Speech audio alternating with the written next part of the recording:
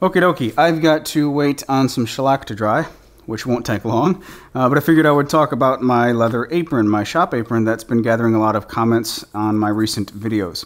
This is a custom leather apron made by Dragonfly Woodworking and Leather. Let me zoom in here. Dragonfly Woodworking and Leather. If you Google them, you'll find their Instagram and all that good stuff. Check out their Instagram page because they show updates of the stuff that they're working on. Fantastic quality stuff. Excuse me. So Patrick and Michelle, Dragonfly Woodworking and Leather. A long time ago, I used to wear an apron in the shop. And the reason for me wearing an apron wasn't to protect my clothes, because I didn't care about my clothes back then. I kind of don't now. It was mostly to keep commonly used items right next to me. You know, carpenters. Why do the carpenters wear tool belts? Because they don't want to spend time going back and forth getting different tools. They have all their tools right where they want it to be, right where they want those tools to be. I can't stand wearing a tool belt. It pulls my pants down. I just don't like a tool belt. So the next best thing is an apron. I recently, a few months ago, posted on Instagram if anybody had any recommendations for a custom shop aprons that you really like. And there was a bunch of links. There are so many different options out there to choose from, but I wanted something that was truly custom. You know, choosing between one or two different options, that's fine. That may get the job done. But, you know, you take it a step further. Same thing with the tool wall. Why are tool walls so popular? Because you can put tools exactly where you want them to be. You have complete control of customization, and that's the whole concept of it. If not, if you just want one or two options, just build a row of shelves. And you have a couple options. That's fine. I wanted a tool wall. Put the tools exactly where you want them. Same concept with a apron. So the reason I went with Dragonfly Woodworking and Leather is because theirs was the first one that I found that was truly 100% custom. Like, put stuff where you want it. And I emailed them first to just verify a few things, and that was the case. So I went ahead and purchased one online, and then what the process is, they sent me a canvas apron, and you know, you put it on, you size everything the way you want it to be sized as far as the straps go. You take a couple measurements, and then you know, roll up the bottom if you want this shorter or longer, whatever the case may be. And then we had a face-to-face video call online with myself and both Patrick and Michelle, and we determined what does and doesn't work, why you would typically want to avoid this thing, and why you typically would want to avoid that, and why this is beneficial, blah, blah, blah. Basically, we figured out the tools that I wanted to keep with me at all times, and then the placement. You literally just put the item onto the apron, the canvas apron, and trace around it with a pencil, and then you have a perfect template for them to work off of. It's just a brilliant concept. So, and she also sent me a few leather samples for me to choose from, so I could actually see these. And this is the one I chose, obviously. It is super soft, super comfortable. It never gets in the way as far as me bending over. Real quick, I know a couple people have asked me if these fall out if I bend over. No, because I don't bend my back that much. Not growing up, one of my first jobs out of high school was basically lifting furniture all day at a furniture factory, and you really learn how to lift the right way bending at your legs. So I don't really bend over anyway, but even so, I tried to bend over after reading that comment to get stuff to fall out.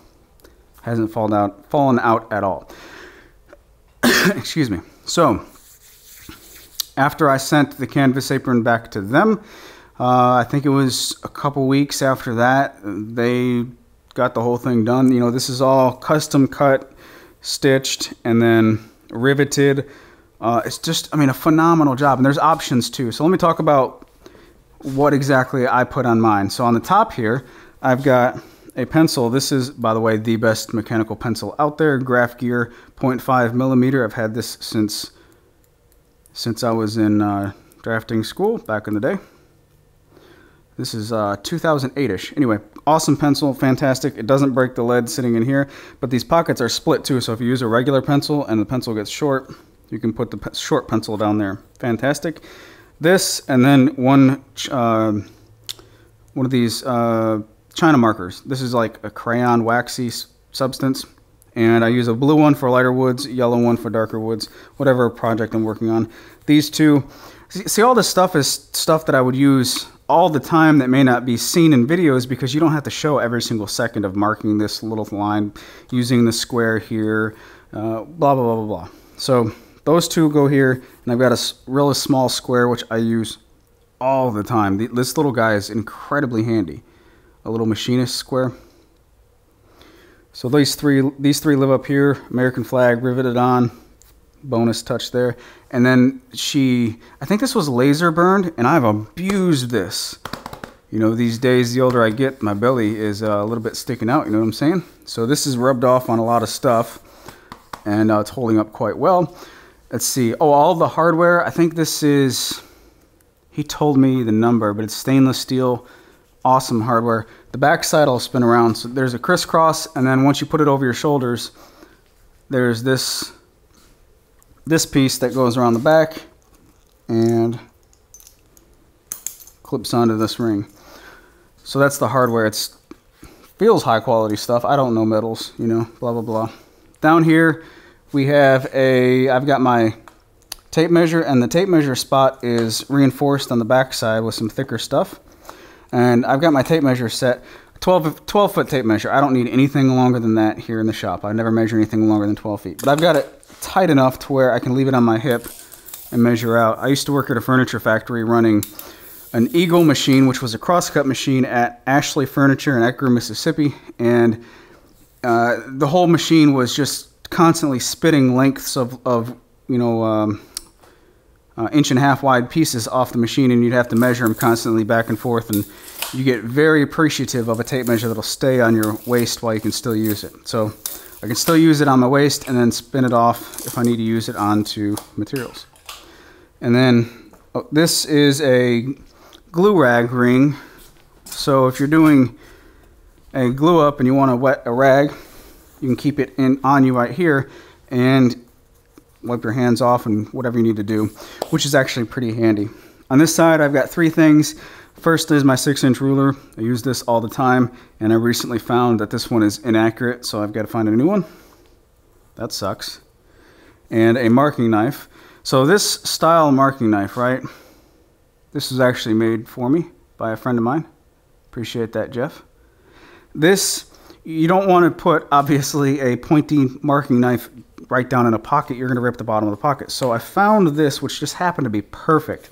It's just a plastic tube, plastic square tube, and it fits pretty snug. You know, that's not going anywhere. And I put a blue shop towel on the bottom side, so it doesn't bottom out to the bottom of the plastic. It hits the shop towel. There you go. And then I put an extra ring of tape right here to act as a stop, or on the top side, act as a stop so it doesn't pull out of the pocket. And this fits perfectly, absolutely perfectly, in this particular pocket. That's kind of a lucky, happy accident, but now that once the blue tape goes beyond the seam here, and I can pull this out without worrying about that coming out. I use the marking knife all the time. It's the little things that you may not see on camera, but with woodworking, they are. The only thing that didn't work out as planned, and it's totally my fault, is the square that I chose for this up down here. I wanted this particular square, which is a machinist square that has a T on the bottom side. So it's kind of like a very accurate speed square. You can put it right on your material and let it hang. That's really handy when you're using it. That way it doesn't swing down like this, if that makes any sense, right? I'm doing a horrible job here. But basically, this I wanted right here, and after the pocket's sized for it, but after having this in my pocket for, I don't know, 3 or 4 days, I just realized that it was an error on my part. This particular one is just too heavy. So this one's very similar to it that I have, but it's like 1/3 of the weight. It's a lot lighter, and it fits my pocket perfectly. So that actually worked out quite well. And that's it. I don't want anything else on my apron. That's all I need. The most commonly used stuff. It doesn't weigh me down. Everything is exactly where I want it. I can grab my pencil without thinking about it. My tape measure is always right where my right hand is at. My square is always where my left hand is at. As soon as you have it on for a day or two, or maybe a couple hours into a project, everything just starts to click.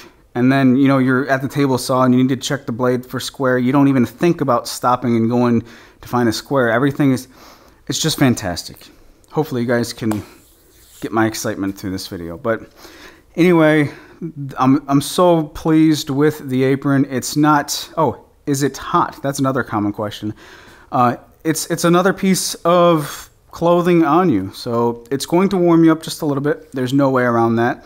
I got this while I was still warm enough here in Mississippi to where the air conditioner was running in my shop, and by no means was it ever unbearable. It's getting close to wintertime now, so it's cooling off quite a bit, and I'm actually appreciating the extra layer now, so for whatever that's worth. And yeah, that's that. The quality, I think I've abused this quite heavily so far, and I would say that the quality is great. There's rivets everywhere. This thing doesn't have any indication of it letting loose anytime soon. Anyway, I will have more detailed images, or well, more progress images on the website article for this video. And yeah, if you're interested in one, be sure to check out Dragonfly Woodworking and Leather. Check out their Instagram feed for a lot of progress pictures on upcoming stuff. And I think that's it. I feel like I'm rambling. That's normally a good time to stop the video. So you guys take care, have a great day, and I will catch you next time. Nope, not over yet. I'm back. I forgot one thing. So I also got a hanger from them. There's an option if you wanted to get a hanger or not. That's up to you. But I got this hanger,